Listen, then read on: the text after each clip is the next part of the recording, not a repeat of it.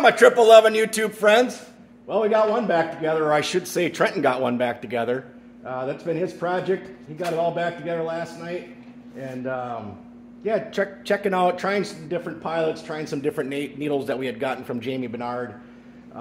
6 below this morning. So if we can get it to run in 6 below weather, we should be pretty golden. So do a little bit more tuning on that thing today. Boy, yesterday I didn't get a lot of time in the shop working on Freedom. I thought I had everything here, but man, it was constant run here, run there, run here, run there. You know, I probably got about 6 hours worth of work in it, and I spent like 6 hours running after stuff. Kind of sucked, but I think today should be very productive. I can show you what did happen yesterday. I've got all the coolant lines all plumbed in now. Fuel lines are all plumbed in. Some of the wiring is already addressed. Yeah, today's going to be, I got my battery pack installed. I've kind of got an idea of where to run my wires to now.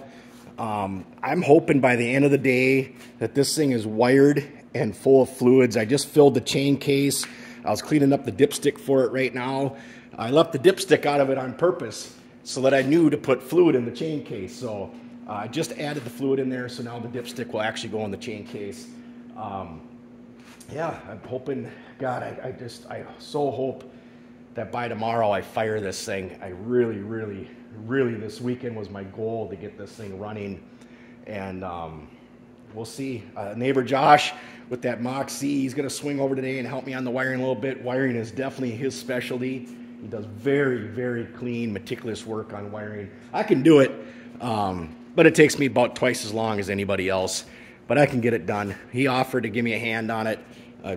That just helps out huge, but it's where I'm at. God, I sure hope I'm posting a video tomorrow of this thing running. Trenton's going to work on the clutches later today on it. I got all the parts here to put the clutches, the primary and the secondary together. So we should be able to get the clutches on.